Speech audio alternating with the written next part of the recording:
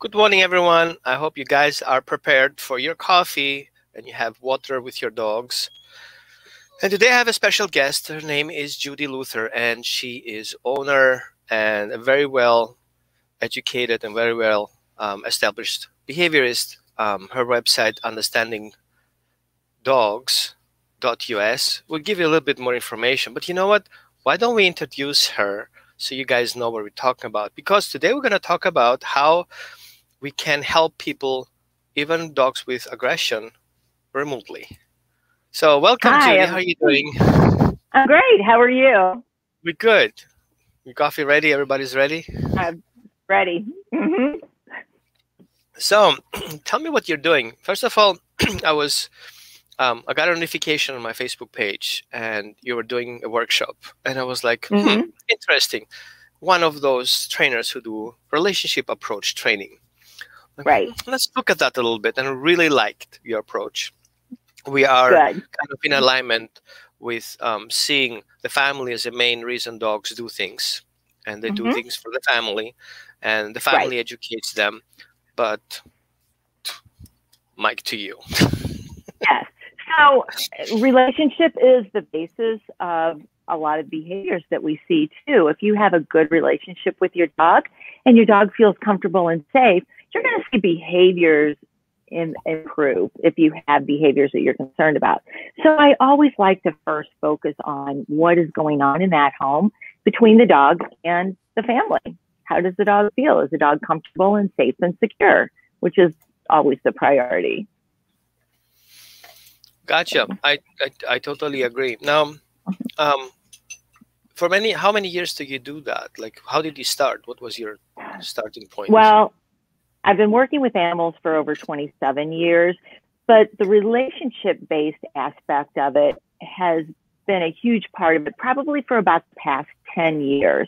And that just increased as we saw more and more research in canine cognition and learning more about how dogs actually function, more than what we thought we knew. You know, it used to be that we didn't even think the dogs had emotions.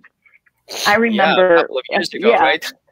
Yeah, I remember doing a course one time and chickens were involved, and I was holding my chicken and I was scratching her on the back of her little head and I was rocking her like a baby.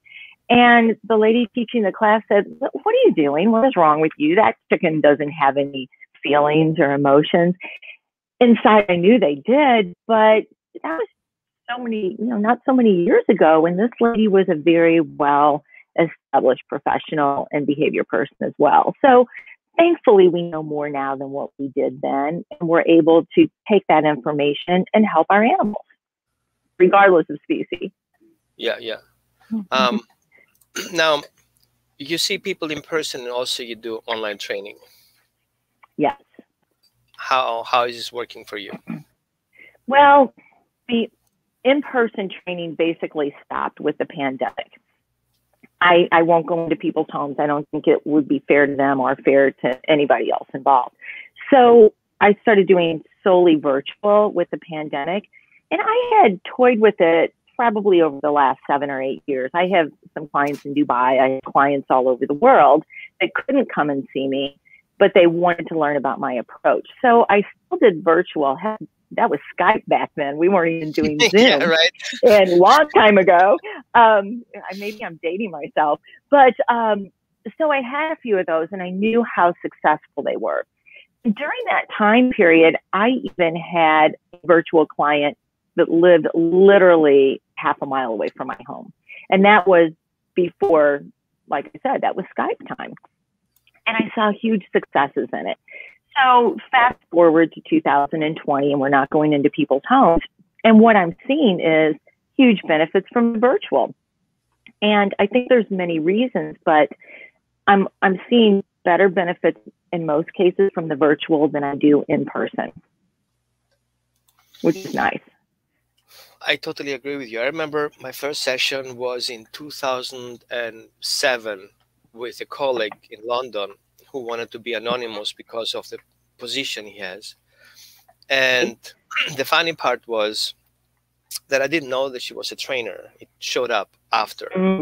conversation. So we Okay. talked about her dog and the other dog. And then one of the pictures, so, you know, the logo, a specific logo, I don't want to go into more details, on the dog's harness. And I was like, wait, why do you have that harness on? Yeah. Well, that's what I do. And I was like, oh, okay. So, and then actually it was my first and longest session. We did 2 hours Really? a session. I Wow. would like, what would, but it was kind of like, we just hit on that. We just had that continuous conversation. We went deeper and deeper and deeper and deeper. And all of a sudden I was like, okay, I think I got this. And she's like, what? I think this is what's going on. And she's like, oh my God, you're so right. And at some point I recognized it was kind of like, it hit me really hard that even professionals struggle with their own dogs, just like everybody else does. Yeah. Because we are biased sometimes with our own stuff. We cannot see things. Plus, I have seen of my perspective that many times, you know, trauma and relationships affect our dogs, just like it affects us. Absolutely. So you have a problem with your partner, it affects the dog. You have a problem with the dog, affects the partner. So it's kind of a closed system, and we have to see it as such. Absolutely. And, I recognize that doing online training gives you so many opportunities and such a broad spectrum to be in that moment in the person's close environment without actually being present and disturbing that situation. And I feel, go ahead. Yeah, go ahead. No, go on.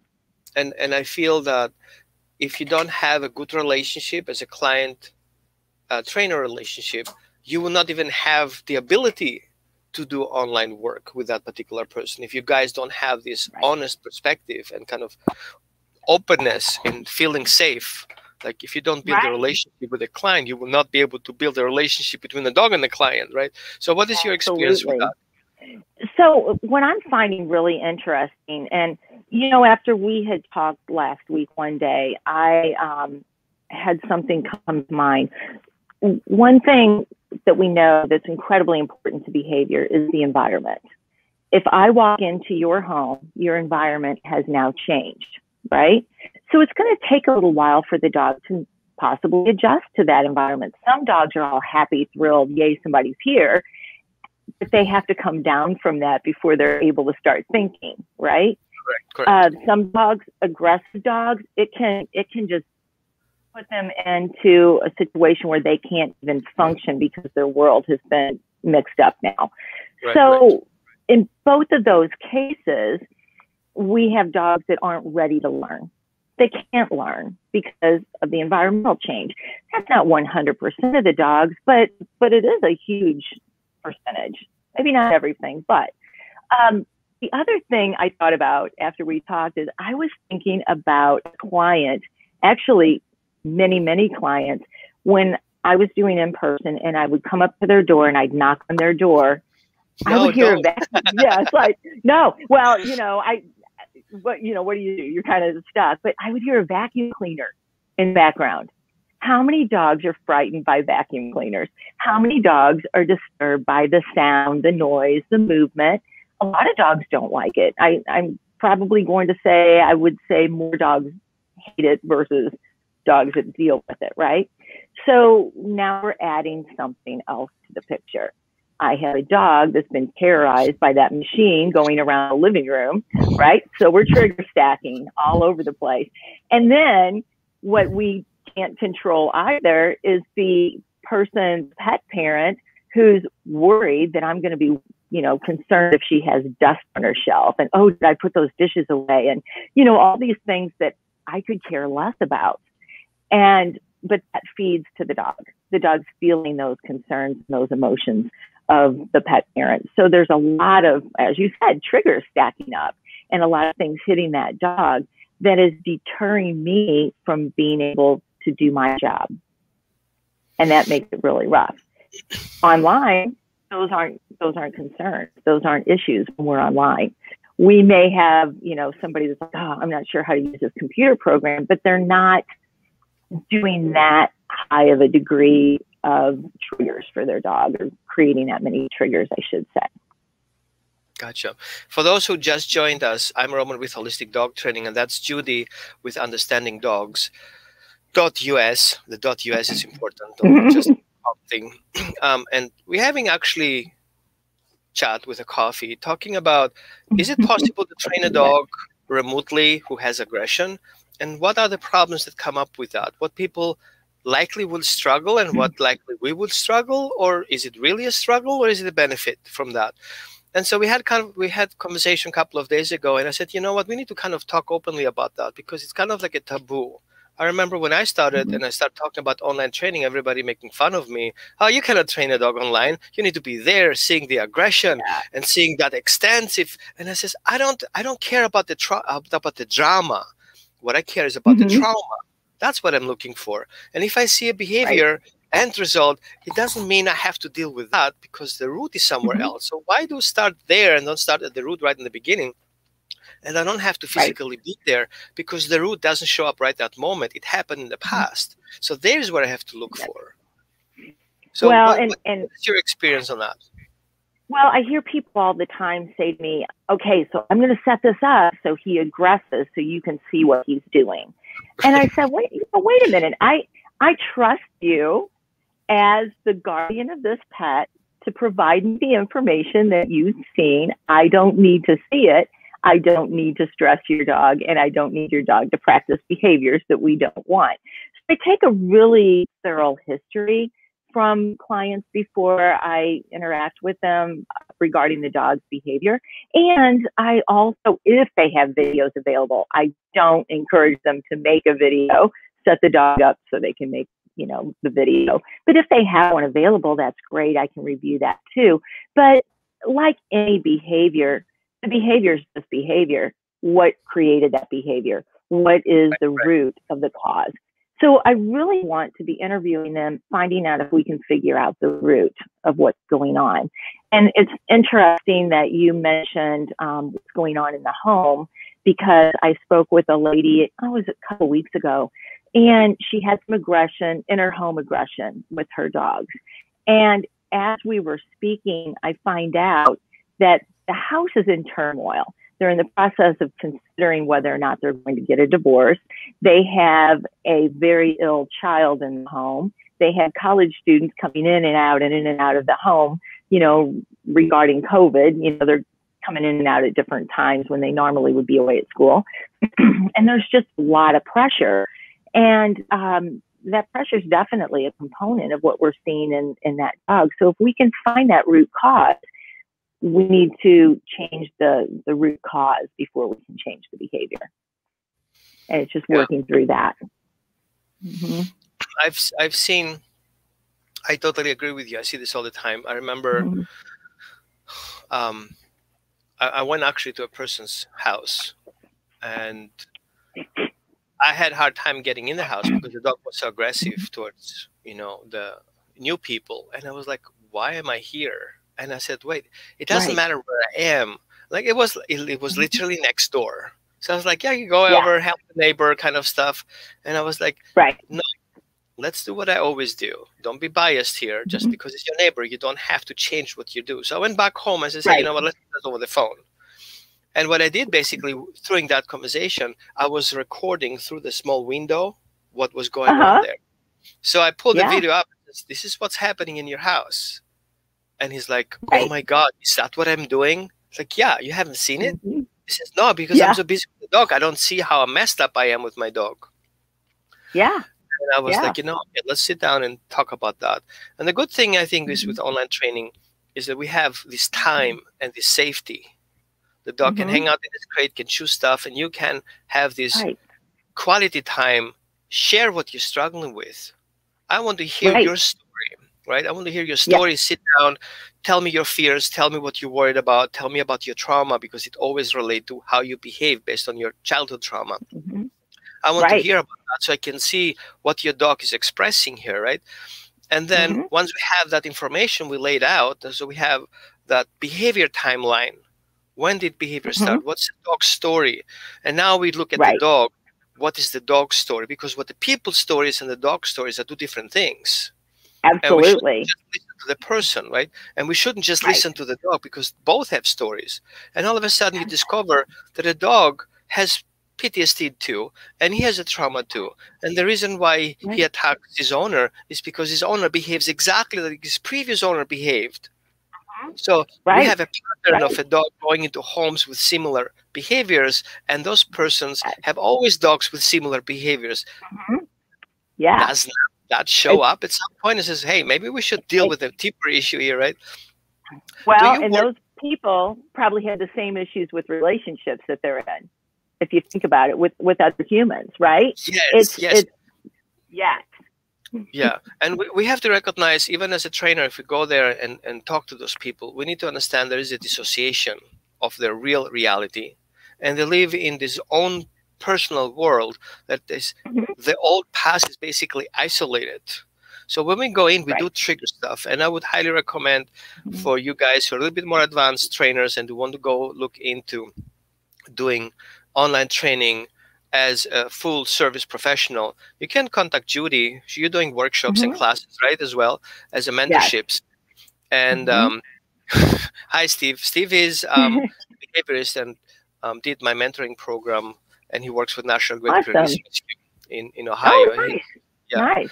And we have programs that helps you as a professional going through this process.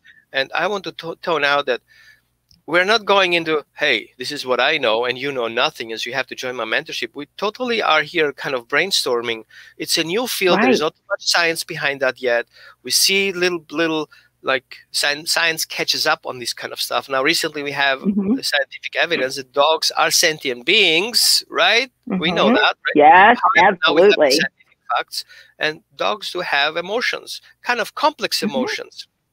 And we can compare them with a 5-year-old having emotions.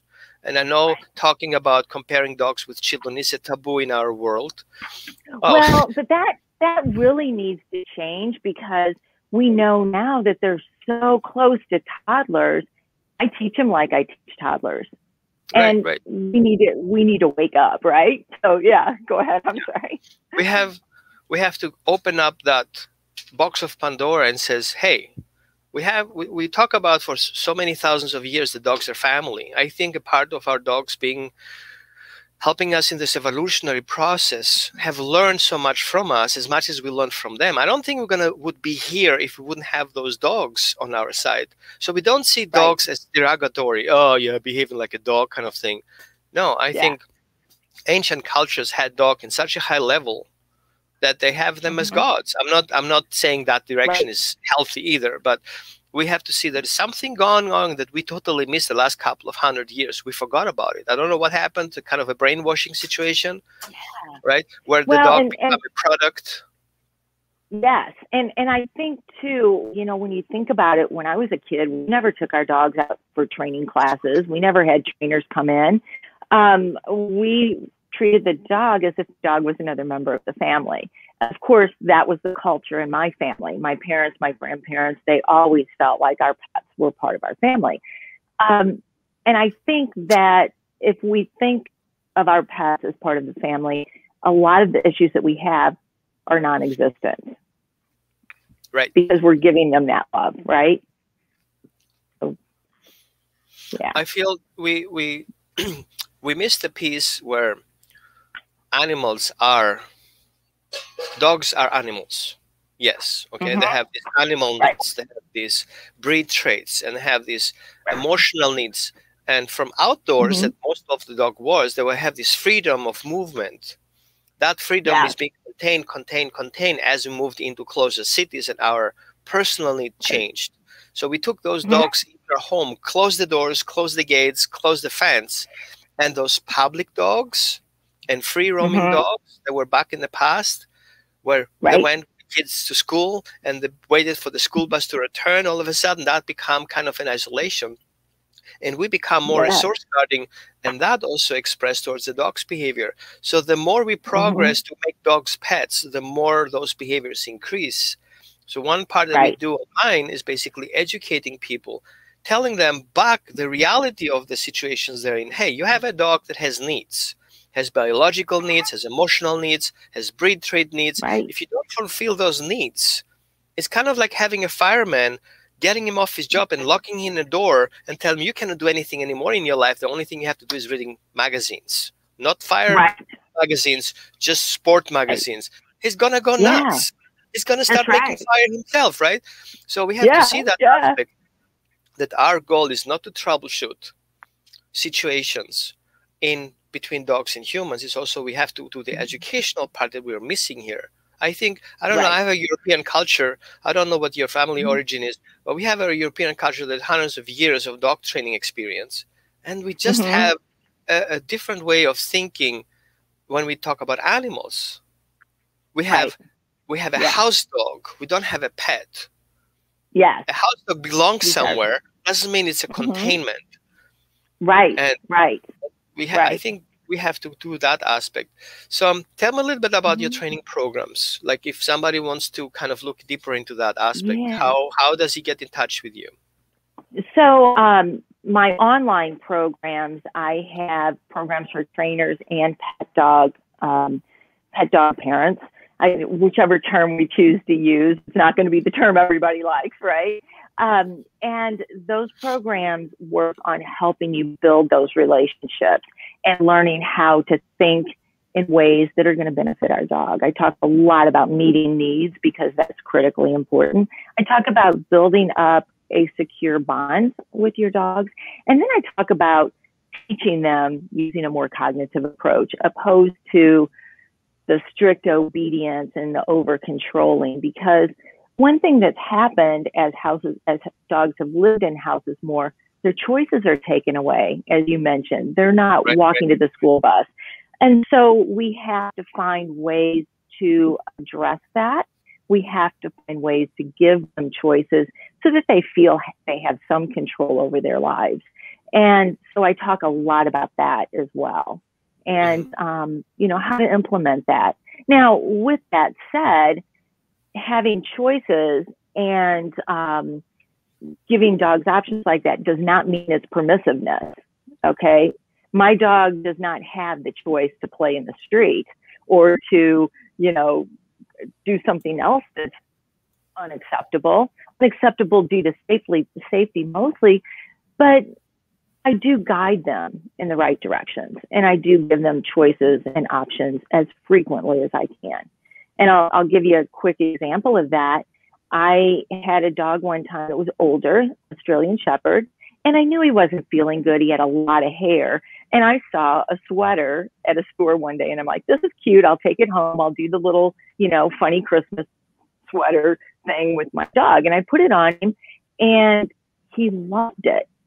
And so I went a couple days later and got a little fleecy pullover for him. And I gave him the choice. Do you want to wear this one or this one? And those are little choices, but you know what? It's huge in the dog's world. I let them choose which protein food they eat. I let them choose where they go on walks, which harness they're going to wear. So there's so many ways to give them those choices. And interestingly enough, when we're talking about aggression, some of these techniques are enough to help these dogs feel more comfortable in their world and not. Hold on. I'm gonna be here the bad lawyer. Okay. I was like, wait, how do you know the dog is aggressive? Well, okay, yeah. As a determination of somebody else's definition. So because talk about what? I'm sorry. Let's talk about a little bit aggression. What do people that you work with see in aggression, and what you see in reality? Like, what's your reality about aggression? What's their reality about aggression? Aggression is a symptom of something else that's going on. Aggression in their eyes is a symptom, because I don't really see aggressive dogs. I see dogs that need help with something and they're not getting that help. So aggression is one of those words I'm not real fond of. A lot of people see reactivity as strong aggression. That's fear in many cases. Of course, it's different with each dog, but let's really find out what the basis is, and that I don't label things aggression in those cases. Let's find out what's going on. Medical issues can often cause dogs to be a little grumpy. I guess I say grumpy more than aggressive because I don't see aggression. I just see dogs that are responding. Mm-hmm. And I don't mean negatively responding. I mean, they're just communicating, right? Conrad Lawrence had a very interesting aspect about he is a Nobel Prize a person who wrote about a lot about dogs and animals and ducks. I know it doesn't seem to be related, but it is. His approach in helping people understand about imprinting, and actually he wrote a whole book about aggression. And one thing that really popped out, he said that aggression is an important tool for an animal to survive. We need aggression to survive. It's part of what we have to have aggression to get our food on the table at some point, right? You see that when the pandemic kicked in, everybody was aggressively collecting toilet paper rolls. Right. Oh, yeah. We are aggressively locking our cars and defending our parking lots. So it's kind of like we don't see aggression as something violent. Aggression is an expression, right? It's not a state of mind. And so I would kind of help people understand that difference. That yes, your dog is aggressive, but it's not because it's his choice. He's not being mean. He's doing what he's not vicious and doesn't want to send you a lesson per se, like being a jerk today because I want to show you how bad you are. And I like the way you express it, that we have to look into the root of it, behind that. What is that? And I see there is always a misconception. My dog growled at me. He's aggressive. He's going to kill my kids. How is this potential getting to that point? I feel there's a lot of misinformation out there. We have the scale of aggression.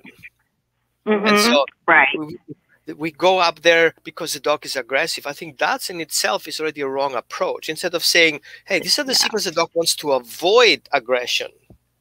Yes. I try to avoid. I hit the plafond or the top. Now I'm aggressive. But the latter is not aggression, it's avoidance. It's avoidance, absolutely. And that, that also factors in with our trigger stacking, right? If you think about it, it's like this, and then you can't deal with that, and then this happens. And it's really hard for them. And then we start labeling them, and we start calling them bad dogs because they're just trying to avoid a situation where they're uncomfortable. How do you handle empathy with the victim state of mind of people who have been beaten, who have the neighbors suing them, animal control hitting the door? How do you deal with those guys online? It's being empathetic with them and helping them understand that they're not a bad person because this or something happened with their dog. How can we help your dog? And that will help you. I'm dealing with a situation right now where a neighbor called the police because the dog barked at 11 o'clock in the morning or 1 o'clock in the afternoon, whatever, somewhere in that time zone, which is, it's okay for noise to happen at that time. And I worked really hard to explain to them that your dog is not a bad dog. This dog is just communicating.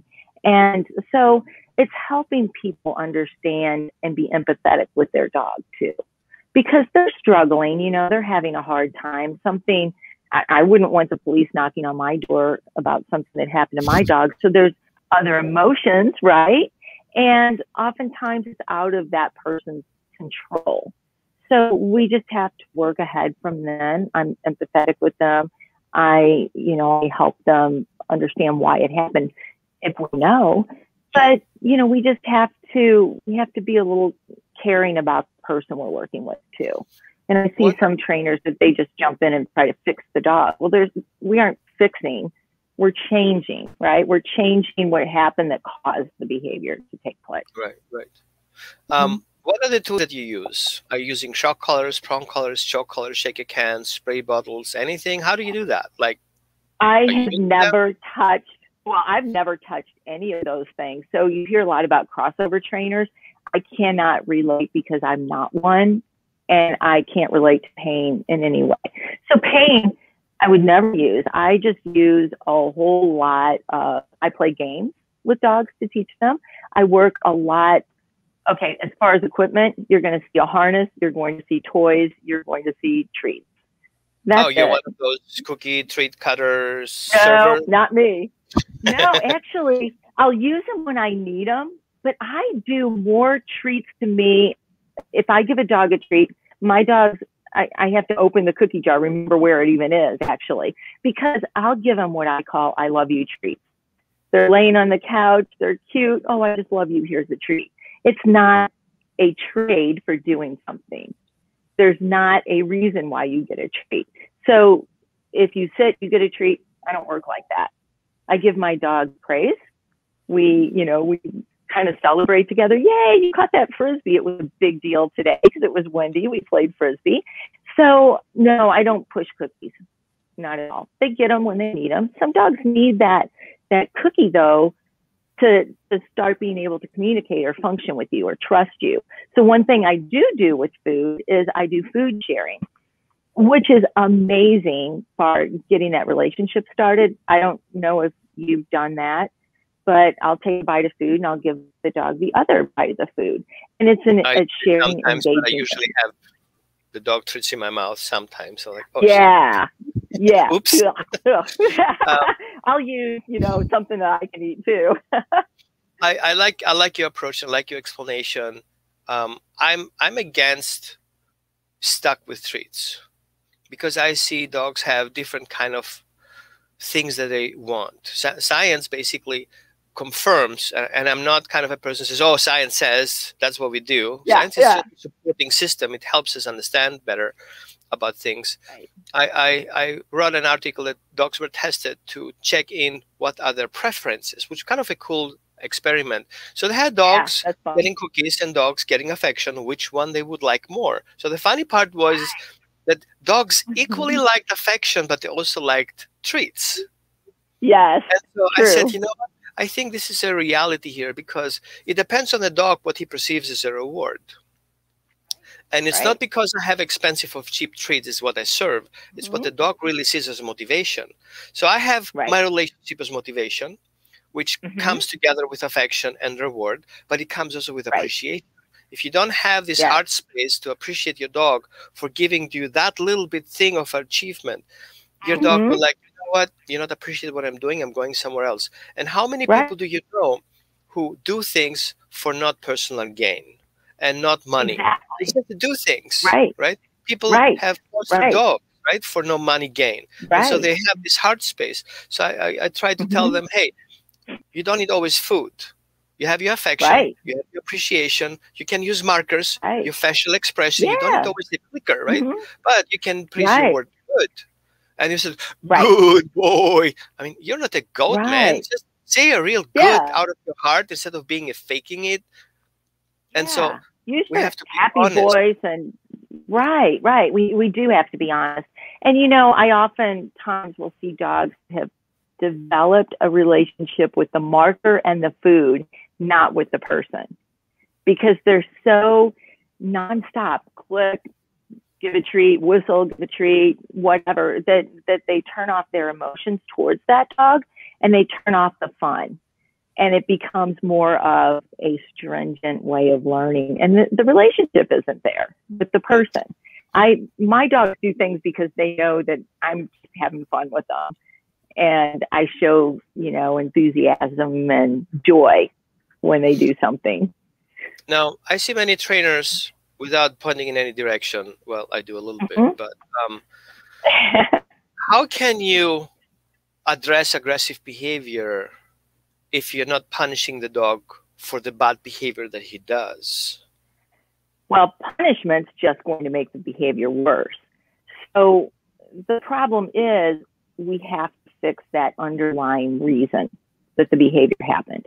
We have to turn whatever that negative is into a positive for the dog. If it's a situation where the dog has had a bad experience that can result in aggressive type behavior. And I'll give you an example. I had a dog, my own dog, that I would walk. And one day a dog went through an electric fence and attacked him. He was 8 months old. 8 months old is a very sensitive time for them. And for many, many years, he was scared of other dogs. Well, guess what? I never took another step in my neighborhood with my dog.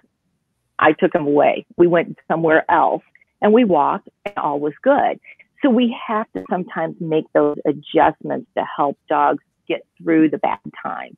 The PTSD type feelings that they may or may not have. And there's a lot of discussion about that, right?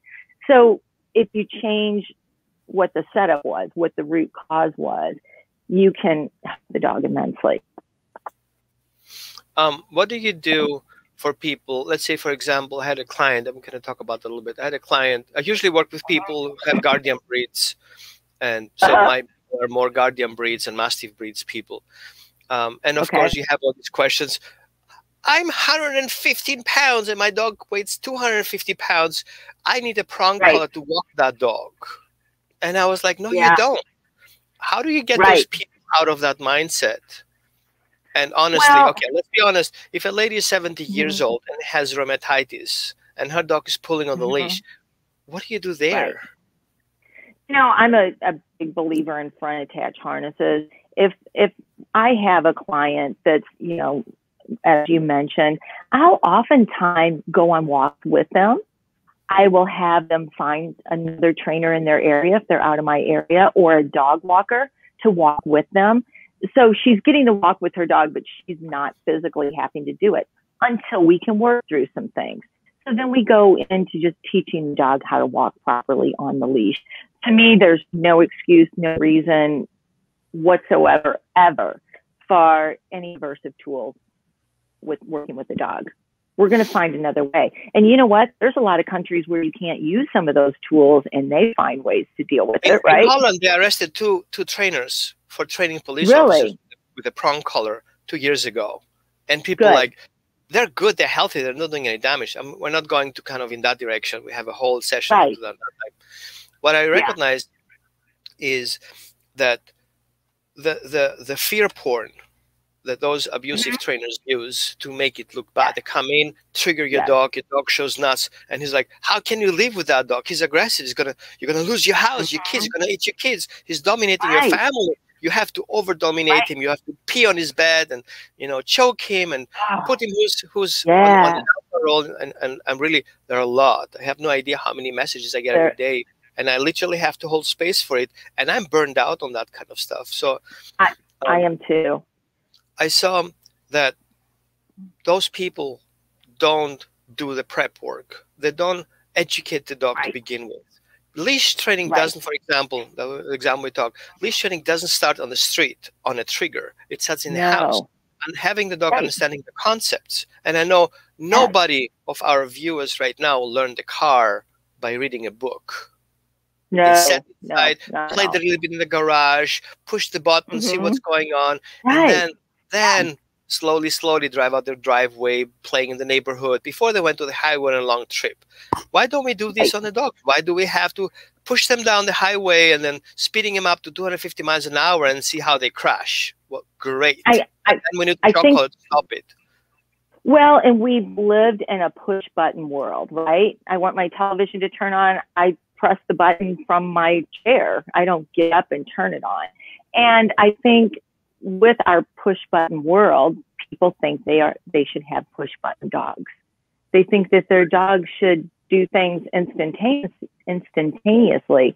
And I do see a lot of those trainers, first of all, guaranteeing results and telling people that they will get this dog trained in X amount of time, which is not often realistic. But the other thing I find, they bully the dogs. They're also bullying and putting a big guilt trip on the pet owners. And they are often afraid to say, I'm not going to do that to my dog. And the other disturbing thing is, you know, in this industry, anybody can get a business card and call themselves an animal trainer, right? And so what you see is you see people without enough education. These people shouldn't be out there, but they're perceived as professionals. And a lot of these places have huge buildings and huge advertising budgets. And what ends up happening is I don't have that huge advertising budget, right? I just have my name and years of experience and referrals. But I don't look as professional because I don't have that TV commercial. And I'm not driving around in a vehicle with, you know, ads and everything. Right. It's so about human perception. Paul Lennox is a colleague, behavior colleague from England. So we Hello, Oh, England. hi, Paul. England. Well, I think it's England, or am I wrong? I mean, Great Britain. Let's Great be more Britain. general. Okay. So, yeah, where are you guys watching us from? How about you give us a little bit of an update? Where are you watching us? And by the way, Paul, I totally agree with you. We have to do a positive associations with things, because I have seen many people pushing the dogs into negative belief systems, and then as a trainer, as a behaviorist, we have to deal with changing those negative belief systems on the dog. Oh man, Albany, New York. Great. And I kind of shoot you all over. Good, good. Sorry, I thought you were in Britain. But anyway, the funny part was that people think that, oh man, I lost my train of thoughts. That these negative associations we are deal to. So we take the dog out for a walk on a leash, and we make a left turn, and then we're gonna like, and then already we wrap our leashes around that. So the other good thing is on online training, we can observe those things. I usually do have people or one of their partners video record over distance from the inside of the car as they walk out the house, the whole process, so I can see it. Because I'm not a psychic. I don't know what you guys doing at home, right? And I think you're good as well. You're not a psychic, are you? No, I wish I was. So make our lives easier, right? We need the video feedback of, because what people say they do and what they actually do, they don't really are talking the reality, because sometimes they don't see what they do. And if you show that video to them, they'll be like, oh man, I didn't know I did that.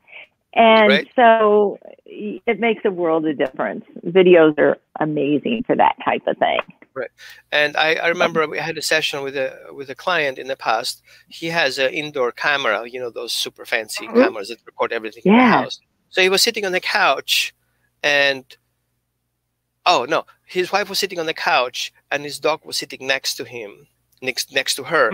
And he got up, went around the couch, and the dog did that, and then he attacked him, and nobody saw that. Nobody saw that. Only they saw the video. I says, do you have video footage of the last behavior?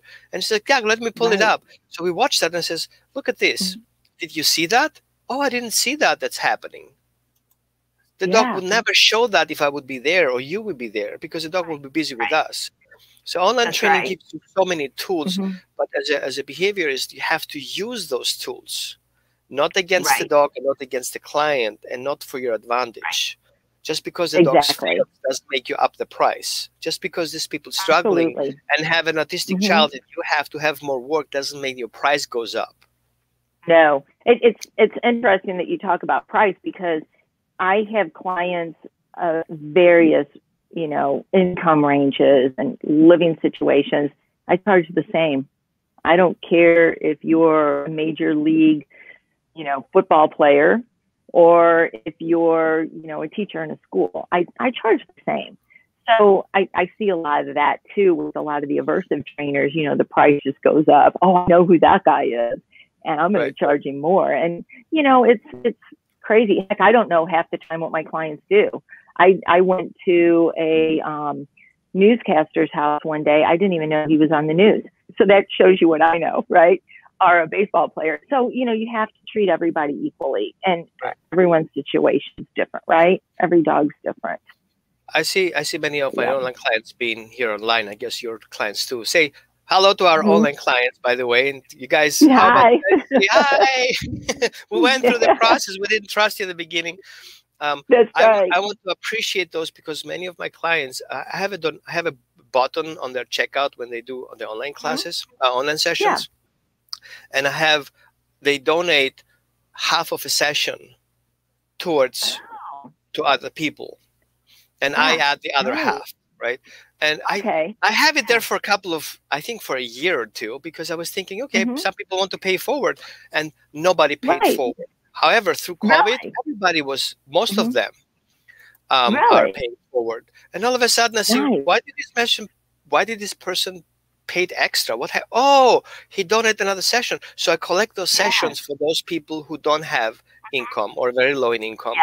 And so I add that to their packages. So I collect like 3-4 sessions together, and then I send them a package. Now, for example, I started yesterday working with Lane County Health Department, and so we have a special case of domestic violence where this person, not only she has PTSD from her relationship, not only she has to live in these difficult conditions in a hotel room, she actually cannot go to public because she has a trauma. How do you work with those people? Oh, yeah, okay? exactly. So now we're working with the case manager, and we kind of found a plan.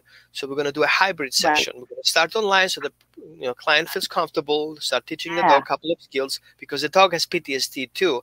The person felt guilty because the dog had to stay with the abuser for a couple of months because she could pull the dog out of there.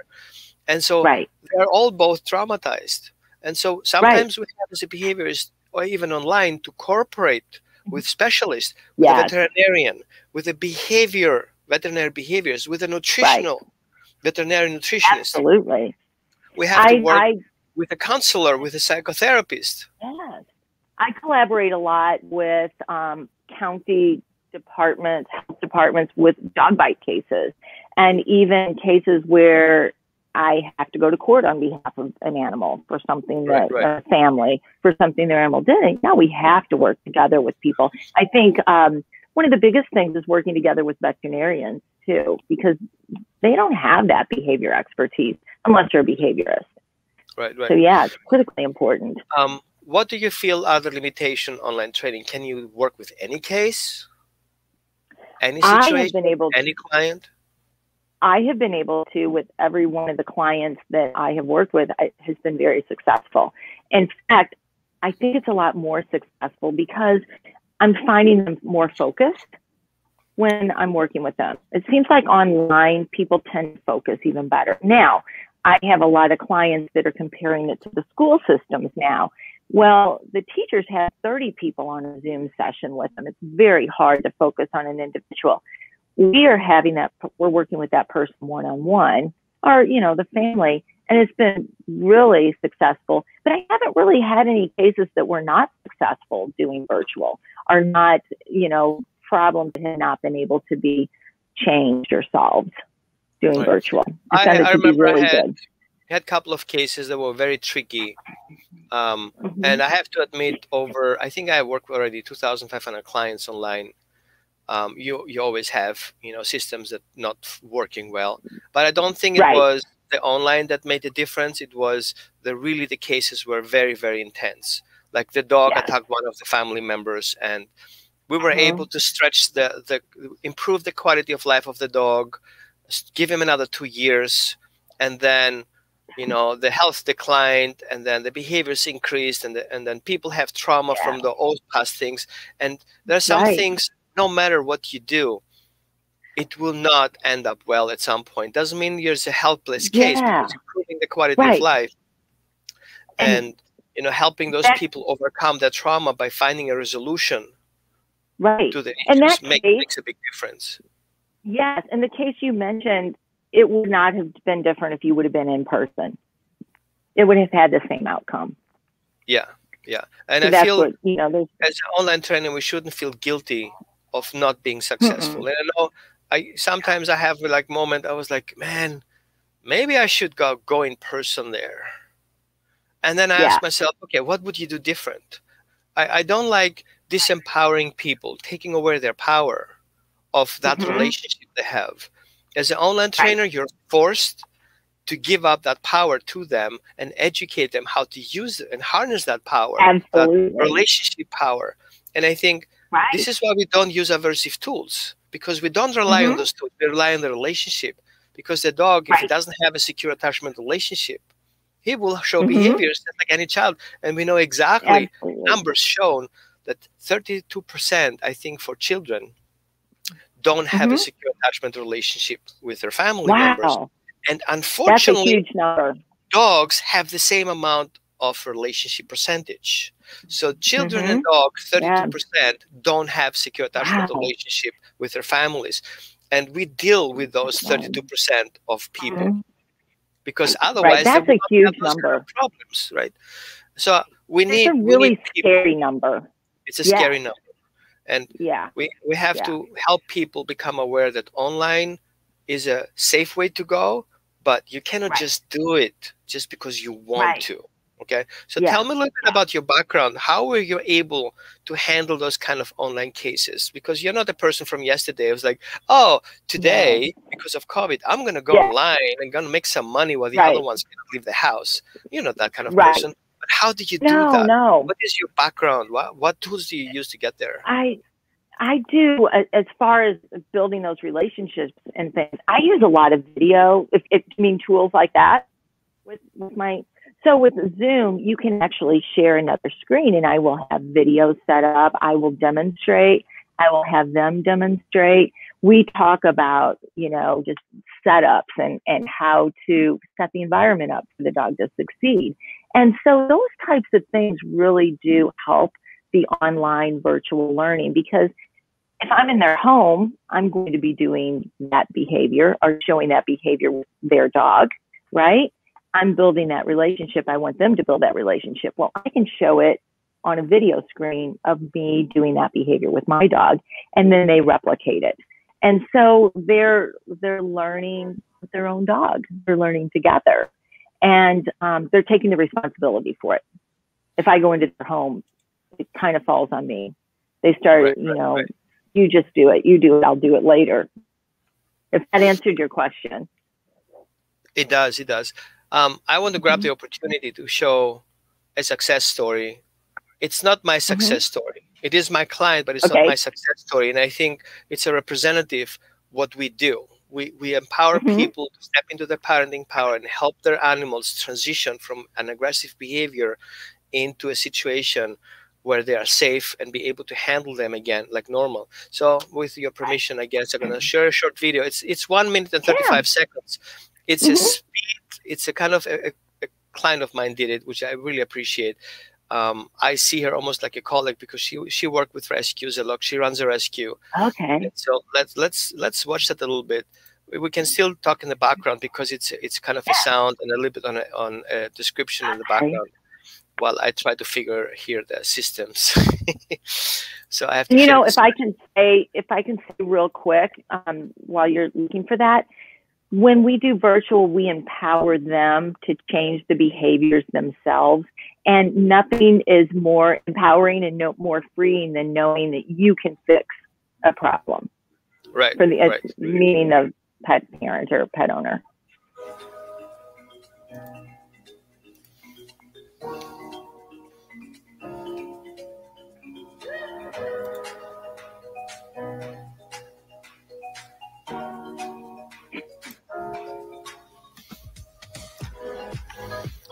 So the little dog, we worked with a fake dog to associate and not attacking every dog that she sees. So we use the same color of a dog that she has her own dogs to help with the situation. Of course, we use the muzzle. So that was 100% online, even though I know these people in person. Awesome. Right. I love the fake dogs. So that was a year process. That was a rescue. Yeah, it's not a quick fix, but man, once you fix it, it's phenomenal. Right.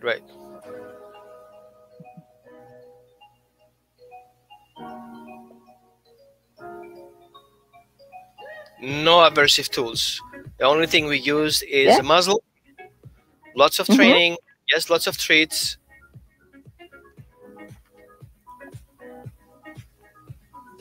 Lots of body language learning on both sides. Yeah. I have to say, I cried over that video. That's great. Yes, that's awesome. That's a lot of work. It is. And it is. Wow. And what a great job. As online trainers and behaviorists, we have to be available. Our session doesn't start when the client pushes that button, and our session doesn't stop when the client pushes that stop button. We have documents. We have to prepare documents. I think I have 120 documents in my folder. I share a folder with my clients. I think you also share videos with your clients so you guys can kind of talk about things, because we have to prepare things for the clients. So the more client sessions we have, the more data we have, and we can use those data to educate. It's a very interactive conversation that we have. I can show Mm-hmm. screen shares, so we can show Yeah. diagrams. You cannot do that in person in the house. You have to have a whole folder with you and like laptop. And Right. since you have a laptop, why don't you Right. sit on the other side of the table? And here we go. We have already 6 feet distance, right? And everything changes when you take a laptop into someone's home, if you think about it, because they're like, oh, you're dealing with a laptop and not me, right? So Right. it makes it almost a negative to try to take those documents and show them. And so in this way, it's not a negative. This is how we do it. And, you know, it's just, it's so much better all the way around, I think. From what I'm we seeing. have to make sure that, go ahead. Go ahead, because I have a different thought I was going to say real quick. Yeah, finish your thought. It's more important. Okay, so what I've found all the time I've been doing virtual, I've only had one person that did not follow through and do a virtual appointment once I spoke with them on the phone. And that person was a school teacher who has 30 people on her Zoom, and she couldn't understand it. She was a very emotional situation in my area right now with kids doing online school. It's very difficult.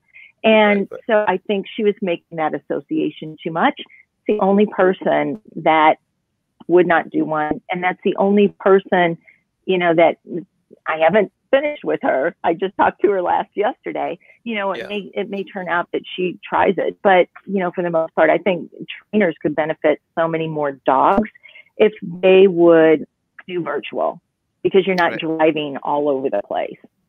If you guys are listening to us and you want to go the road and educate yourself about how to put online training services on your services page, welcome to talk to us. We see you as a colleague. We don't see you as like, yeah, you haven't been where we were kind of thing. We need more people helping the community right now. It's not just about COVID. It's before COVID, and we will continue after COVID too. It's the family that needs our help, and to be educated as being more persistent on their job, understanding the animal needs, understand their parenting power, and how to build those relationships, understanding that nutritional health and all these things are part of the whole system, and it's not just punishing and cookie cutting, right? I really appreciate you today for being here and sharing. So please reach out to us. Let me share your website. Make sure that everybody gets that. You guys can, of course, go back into the description and see we have the website links on it. And of course, here you can go. So to my website, where is it? Here we go. I lost myself. But it's running underneath today. Right? And if anyone wants to email me, it's judy@understandingdogs.us. But they can also connect with the website. We have a link. So by the way, for you guys who kind of like quickly want to text message, unfortunately, Judy exactly today has her husband working in the background, fixing up the website a little bit. So be patient. Check in tomorrow, eventually later tonight. Husband, that's a message for you. Check in our website. And, you know, you always can ask a question. Okay, you can ask a question, see how you feel.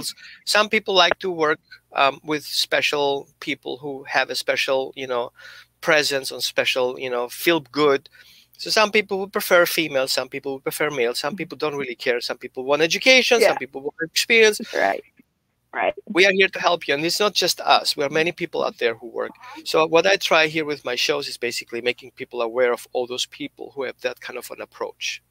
So I really, you know, we can't see all the dogs, so we want to share our information so that other people can help the dogs and the families, and that's really what it's all about. Thank you so much for being here today. How did you like our show today? I'm running out of coffee. Oh no, you better get loaded up. So how was the audience? How did you guys like our show today? Leave your message. Tell us what your story was. If you had an in-person experience and if you had an online experience, put it in the comments. We likely will respond at some point. Judy and I will check in our YouTube and our Facebook pages and kind of making sure that we answer all you guys' questions. I know you guys were into listening today and I didn't have so many questions. But I'm hoping, Judy, it's up to you guys to invite Judy to come in and kind of share a couple of questions. We can do a Q&A together, right? So thank you so much, everyone. Talk to you guys soon. Thank you. Bye-bye.